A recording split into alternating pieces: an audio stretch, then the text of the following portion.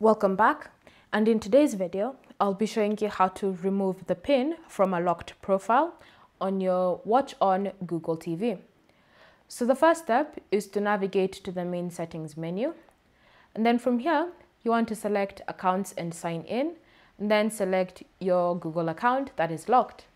You should see unlock settings. So the first step is to unlock the profile. So enter in the pin that you used to create this profile. And then from here, you should see profile lock. So currently it's enabled, which means that if you still leave this like that, thinking that you've successfully disabled the profile lock, it means that anytime that you switch accounts, you'll have to re-unlock it. So just select that option to disable it. And once you've done that, your profile lock has now been removed.